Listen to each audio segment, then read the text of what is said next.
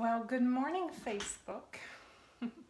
I thought I'd log in here and do a live quick little video. Been getting asked a lot of questions on my design process and how I take my pen and ink illustrations and put them on beer can labels.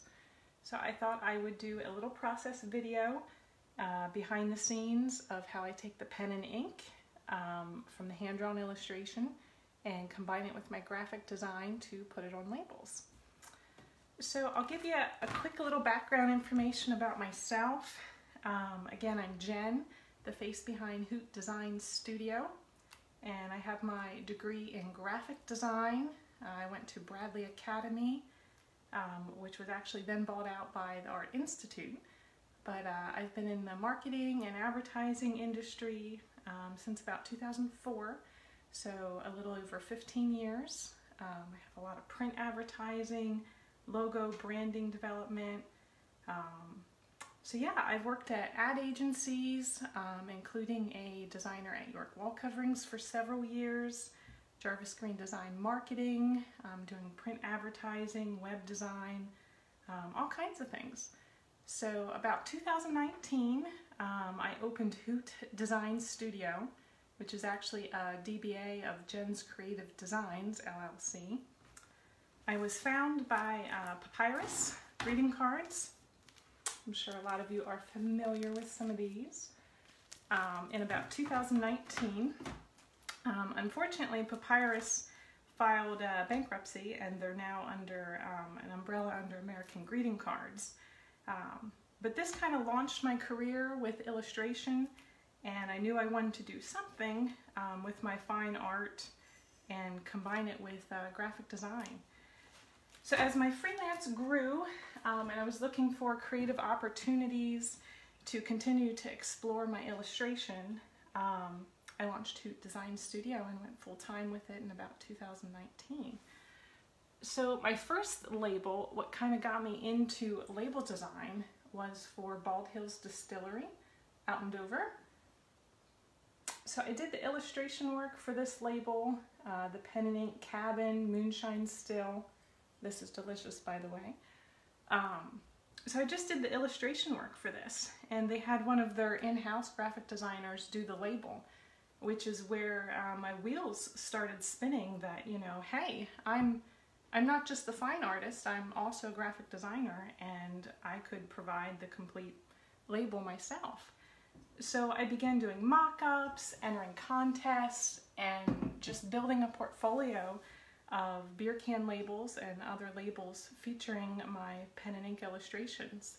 Just started reaching out to breweries to show them how I combine the two skills. So today I'm going to show you how I take my pen and ink illustrations. So this is drawn, typically I use a 03 micron pen with a variety of hatching. You can see the stippling here in the grass. So a typical illustration like this can take me anywhere from 6 to 8 hours to illustrate. I begin with a pencil sketch or two based on after a client brief to figure out exactly what they're looking for the beer. So this one, the creative concept was based on Nighthawk. This is actually a nickname of the head brewer here at Monument City Brewing in Baltimore. So they wanted to do something with a backpack because I'm told that when they take trips, the head brewer always has a backpack on him. So they wanted to do a nice hazy double IPA in that theme, kind of dedicated to the quirkiness that he's always got that backpack with him. So as you can see on the patch here in the stitching, I put Nighthawk, his nickname. So once the concept is approved, the pencil sketch is approved, then I begin the ink work, because as you know, once it's inked, it's really hard to modify and change. I can do some things in Photoshop, but I need that final approval before I spend the time doing all the fine detail and stippling. So the next step, I pop this original illustration on my flatbed scanner, which you can't see, but it's over there. And I scan it in at 600 DPI resolution just to make sure it's larger than this. That way I can play around with it in case we use it for t-shirts or other advertising.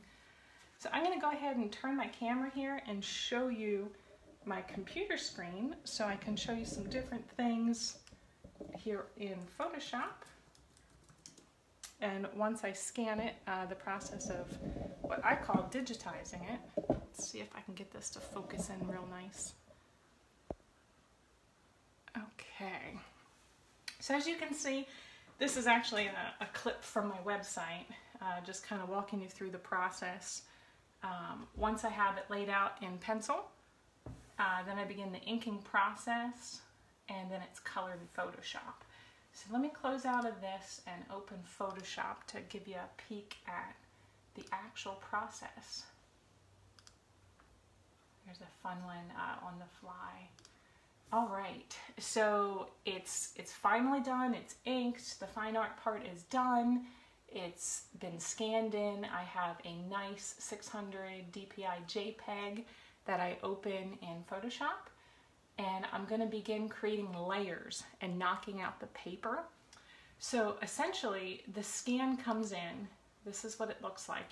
You think the paper is white, but it's not 100%, it's not pure white. So I do a select color range, and I select all that white of the paper.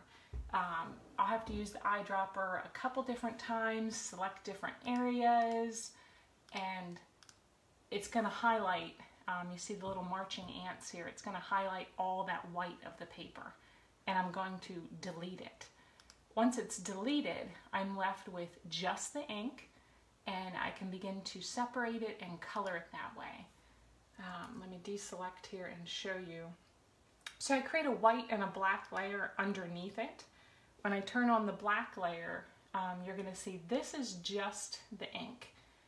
There's a lot of gray tones, there's white, gaps in between. You'll see over here, if you can see in the screen, you'll have little artifacts, you know, just imperfections in the paper, extra little discoloration, so I can go in here and delete and remove those. I'll take and select this entire ink layer and fill it.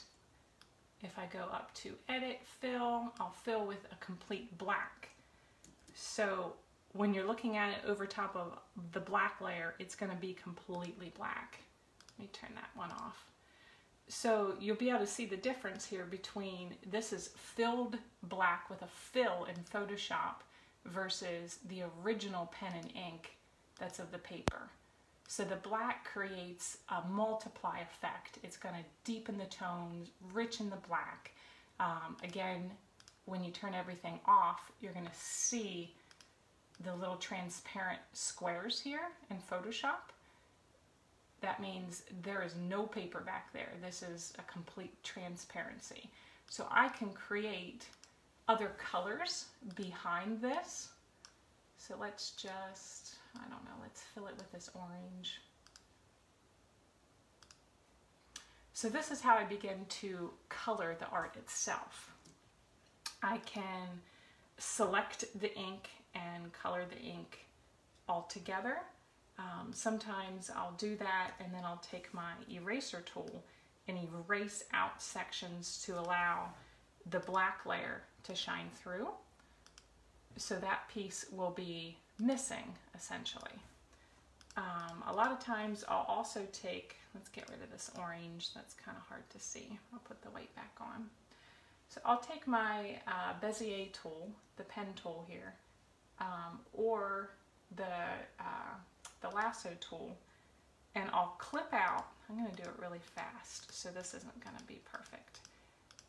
But I'll clip out sections of the illustration, like the backpack here. Again, this is super fast. I want to go in nice and tight and zoom in and get it real nice looking when I'm actually doing it. And select that path on my path layer. Then I'll Command J and jump that layer. So I just have that backpack.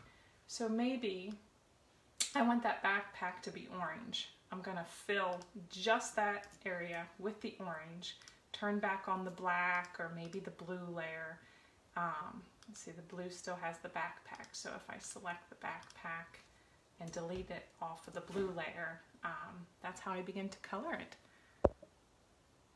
I think, let me try and get my screen adjusted here so you can see it a little better. But yeah, so let me go over to the actual label art. So this is the real label art you can see here on the can. I don't know how well this is showing up here live on Facebook. I'm typically logged into Zoom or Google Meet and I can just share my screen here with you. But I thought I'd give this a try. So this is the actual Photoshop document of the can art. You can see all the different layers here. I group them between, you know, the outline of the backpack. We have the grass over here. Let me move my layers palette. We have the grass. So I'll color underneath it as well as color the actual ink. I use different brushes. Let me pull up a new layer here. Let's see. Brush, make him orange. So this is a charcoal brush, and if I enlarge the size here. So I use different styles of brushes to color underneath the layers of the ink, as well as coloring, you know, the different areas of the ink itself. So all these are separated. When I present the colored illustration to the client for review, it makes it nice and easy in case they say, you know, hey, I don't really like the blue of his shirt. Why don't we try orange? So I can easily recolor each section once I have everything completely clipped out into different layers. So it makes, you know, the process of taking the pen and ink, I love to work in just the black and white, because then once I'm in the computer, it makes a quicker process once you have everything clipped out, to be able to experiment and explore different colorways and textures. If I would to do that by hand, let's say this was watercolored or gouache or colored pencil, it's a one-time done thing. So in Photoshop, it allows me to explore all those different options. So let me just Command Z a couple times and deselect. So once I have the artwork completely colored, we're working at a 300 DPI CMYK. This is a sized template that I created for the actual label. The label, what? I don't want to show you that one yet. The label is here in Photoshop, so, or in Illustrator, excuse me. So the actual linked art is a Photoshop document. You can see all my layers here in Illustrator. I keep the artwork underneath, and then this green is the die line where it's going to be trimmed. If you look at the label, this is the edge of the label where it's trimmed, and the bleed. So the artwork is created in Photoshop.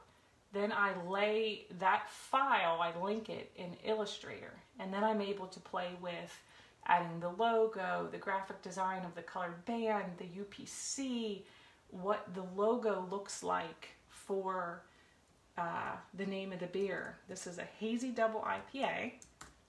So I explored a couple different colorways. These are my swatches up here.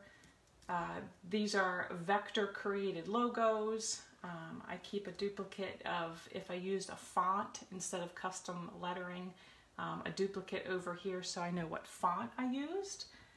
So I take this vector design, whether it's, you know, a fun little graphic here. It keeps blowing my screen out here. It's probably hard to see on Facebook. But this is all created as vector and outlines. So once I'm happy with the label, the template, and the size, so this is a 16 ounce. Every brewery that I work with is a little different. If it's a 12 ounce, the label's going to be longer depending on the printer. The die lines can change. You can see this is more of a rounded corner. This one isn't. The size, the gap of the label in between that wraps around.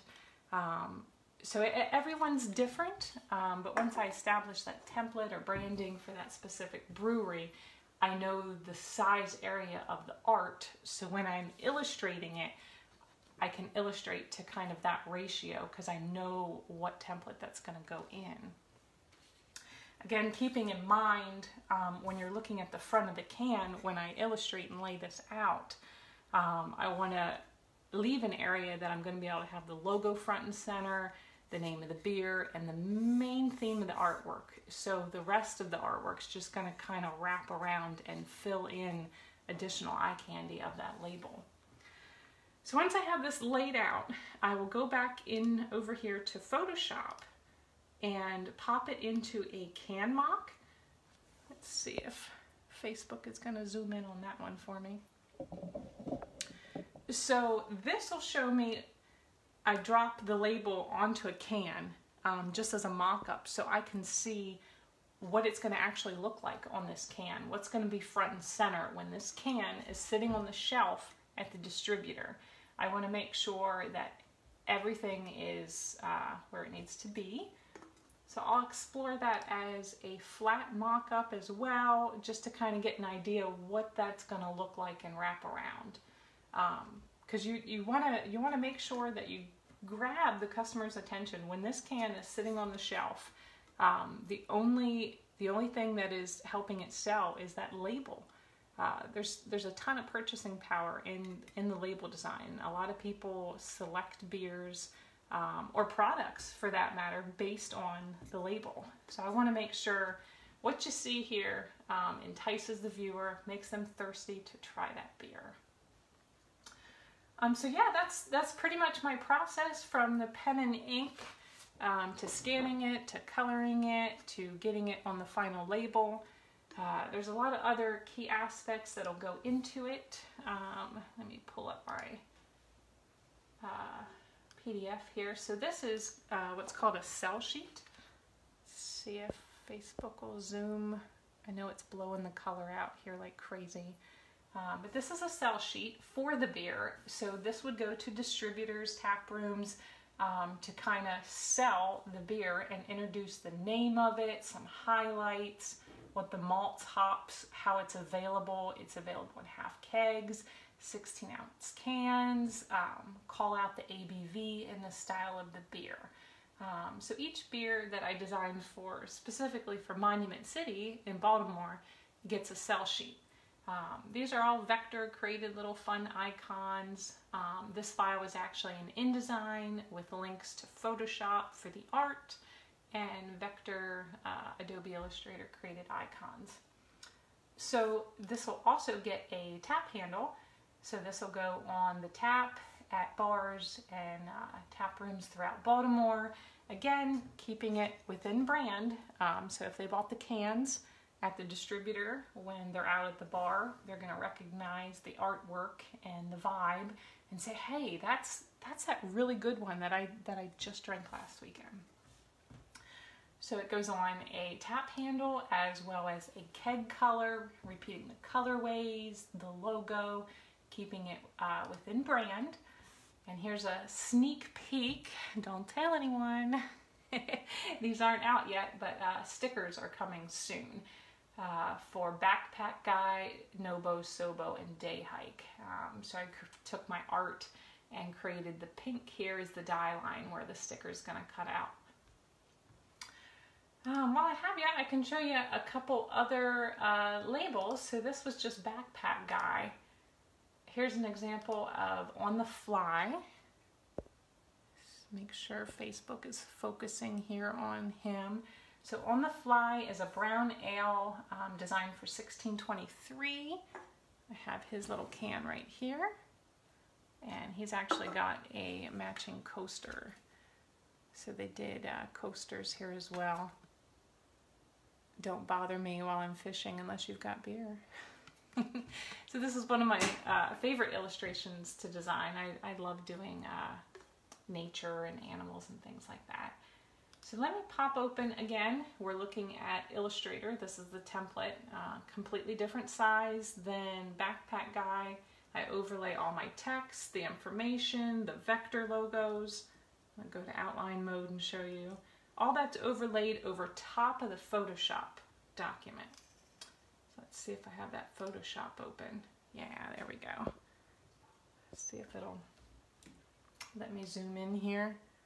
Gotta find a way that it doesn't blow out the color of the monitor when I have my phone attached over here on the tripod. But as you can see, so I created all my different layers. There's a ton of layers involved. Sometimes I get lazy and I just leave them named whatever, you know, layer 25 or 450. But I used a lot of different textured brushes in here to create the effect of the water. Stippling on the water, hatching underneath to create the diversion of the trout between the water. And then this Photoshop file, you can see it's just the art, is popped back into Illustrator to create that final label. Again, scanning the artwork in as high res as possible so we can create other swag and other fun stuff with that final piece of art. And then I'll give you a quick little peek here. This is one I'm working on now, if it'll focus in there. So this is Tahoe Tessie. It's a new line of seltzers by Record Street Brewing Company out in Reno, Nevada. I'm stoked to be able to create the branding, the complete label packaging for this one, either starting with a lime hard seltzer. So this label is going to be repurposed and recolored as the different seltzers come out. The next one will be raspberry. So raspberry will get a pink hue. The logo will change from this green. The lime green will swap out to pink. Again, this is a Photoshop document here of the art. The rest of it's placed in Illustrator, combined with the graphic design of the look and the logo. This specific logo, I'll go to outline mode so you can see if it's going to show you here on Facebook. This is the Vector logo. I actually commissioned Jeremy Friend, the studio of Jeremy Friend, to design this logo for us so I could focus more on the label design, branding, look, vibe, and colorways. See here, I think I have the PDF open to give you a peek of what the other seltzers are going to look like. Yeah. So the first one that comes out is going to be the lime seltzer. The next one, the raspberry. You can see how the colorways change. So when that can is front and center in the distributor, you know it's another seltzer by Tahoe Tessie. But it's a different flavor. So just creating that brand awareness and flopping out the colors to give you that vibe. A little background about Tahoe Tessie.